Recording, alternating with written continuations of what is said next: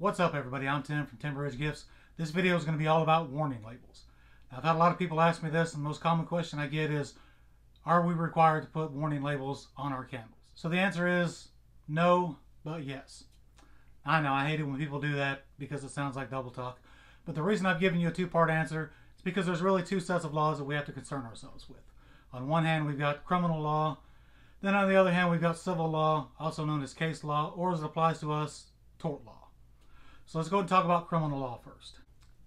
So currently there's no federal statute that requires us to put warning labels on our candles. Instead, what we have are known as industry standards. Basically, standards set forth by the candle making industry of what our candles should be and what they should look like, what should be on them. Now I'll cover what the industry standard is for warning labels at the end of the video. But for now, just know that it's basically a set of standards accepted by the candle making industry. Those standards are set forth by the American Society for Testing and Materials. For those of you that want to look it up, it's ASTM F2058. And those standards are accepted by the Consumer Product Safety Commission. Now, while they're not an actual regulatory law, they're kind of accepted as the law of the land. Now, there is a petition by the National Association of State Fire Marshals to actually have those industry standards become federal regulatory law. But at the last meeting of the CPSC, that petition was tabled, and as of this date, no action has been taken on that petition. So the short answer is no. They're not legal or required. No one's going to show up in a patrol car, inspect your candle shop, take you to jail, or write you out a bunch of tickets if you don't have warning labels on your candles. Basically, it's like this. The government can't regulate everything. As much as they'd like to, they just can't. There's so much going on, they can't be everywhere. So what industries do is they accept industry standards as the law of the land for their industry, basically self-police to keep the government from coming in and regulating their industry. Creates a lot less hassle for them, and everything just runs a lot smoother without the government in your business. Now let's talk about civil law or tort law. Now I always like to tell people that when you sell a candle, you have to imagine that you're selling it to the least common denominator. That's kind of a nice way of saying a stupid person. So let's set the scenario for you. This person buys your candle, takes it home, lights it, sets it up under their curtains, catches their house on fire, the house burns down, they sue you. Now you're thinking, well, that's not fair. I didn't do anything wrong. My candle wasn't defective. This person was the one that burned down their house. I wasn't negligent. Okay.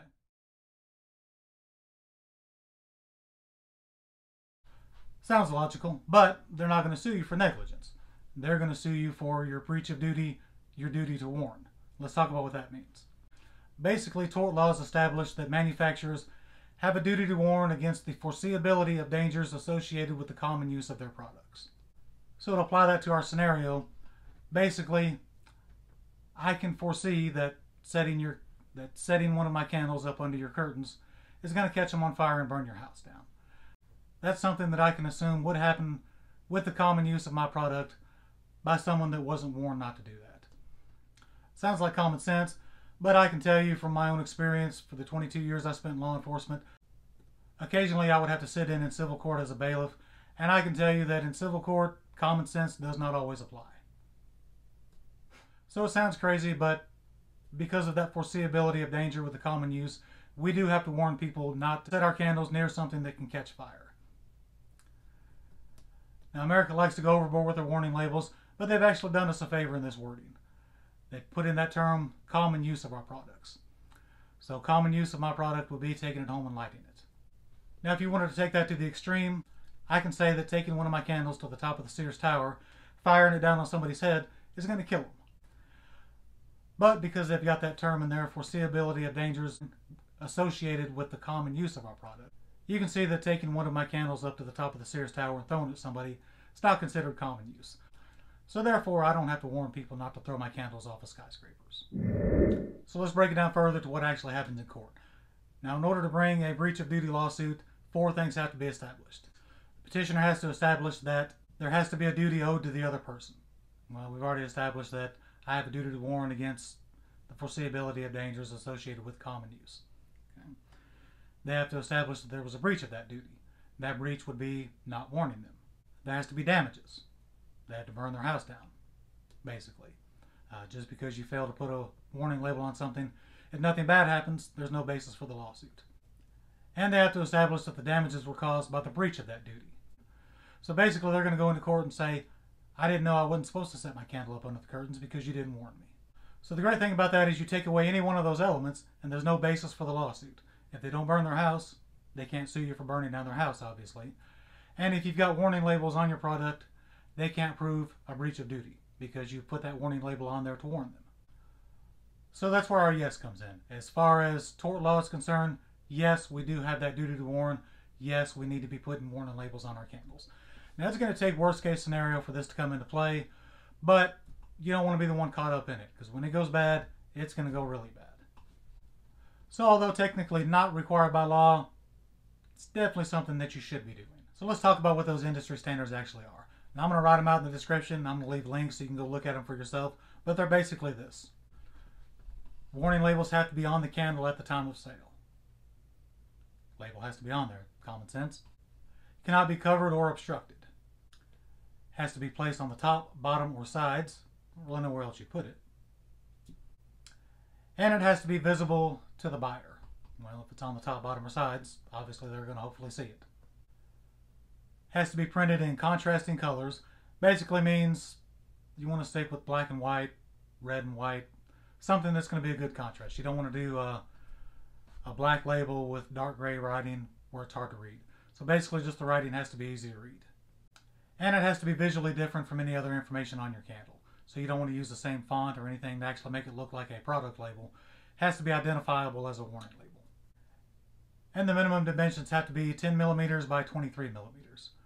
Most of them are actually round. So if you were to try to visualize that, a 23 millimeter radius is basically exactly the same size as a US quarter. At the top it has to say the word warning followed by the safety alert symbol, which if you've never seen it is basically the triangle with the exclamation point in the middle. It's going to look like this. And the industry standards state that there's minimum language that is required. I'm going to go ahead and read it word for word so we don't miss anything. The minimum language required is warning.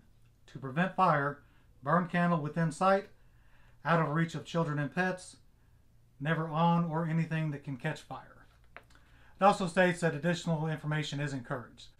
For example, if you're selling container candles, you're going to want to put on there, things like don't burn in excess of 4 hours at a time, trim wick to 1/4 of an inch, things like that.